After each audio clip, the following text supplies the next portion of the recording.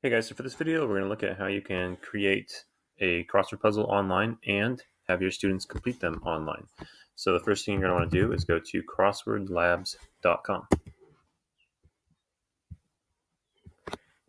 Obviously, you can give your crossword a title, and then all you have to do is put the word down first that you want them to know. So let's say, for example, the word is table, and then you put a space after it, and then you give your clue. So maybe it's where you eat dinner in the dining room or something like that. And then you go through it and you put all your clues. So you put the word and then space and then the clue. I just copy and pasted several other clues that I had earlier. And what's nice here is if I click away from this box down here, like up here, it makes everything nice and even. So you can kind of see where your clues start and what your words are over here.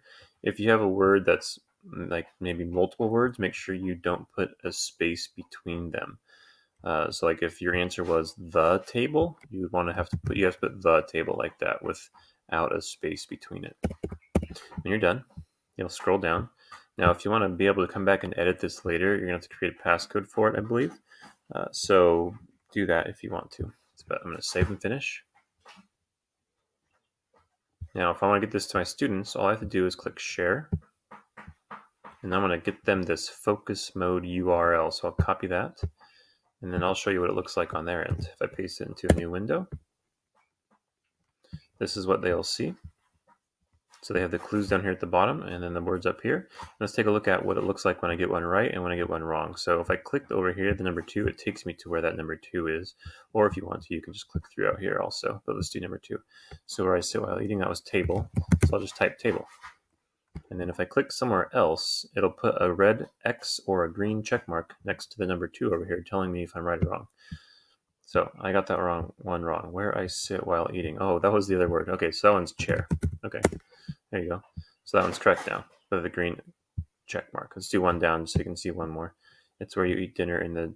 Okay, so that was table. T-A-B-L-E. Enter, and then it's correct. So when you're done, what I had my students do is just screenshot their crossword puzzle and email it to me. They can zoom out if they need to be able to see more of the crossword puzzle, and they can scroll up and down. If you have more than 10 or clues, then the list becomes longer, and they can just scroll up and down here, and then if this is really big, this also scrolls up and down. Let's take a look at what this looks like on a cell phone, just so you can get the idea if the students have to complete it that way. Hey guys, so this is what it looks like on a cell phone. This is the same crossword puzzle we were just looking at, so that's kind of smashed, obviously, because the screen is smaller, but you can scroll up and down on the clues over here. You can also scroll up and down on these clues over here, and then for the crossword puzzle, you can move it up and down. You can also zoom in and out with the 3 lines over here, like that.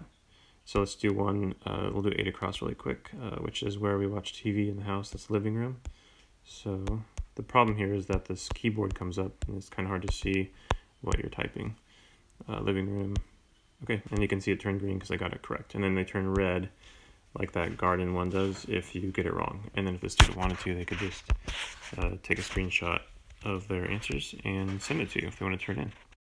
I also wanted to mention one more thing, and that's when you finish your crossword puzzle and you get that link for your students, what I've been doing is I copy this link and I create a Google Doc, and I will post the links to all of the crossword puzzles that I have, say, for any given lesson in that Google Doc, so I can go back and reference that anytime. It's also a good idea to keep this URL right here, because this URL, like if I copy it, now let me close out this window right here, and let's close out this window. I'm just going to close out all my Crosswordlabs windows. I'm going to put that link back in here. The reason you want to get that link is because that's the link that will allow you to go back and edit it if you later find out that you've made a mistake.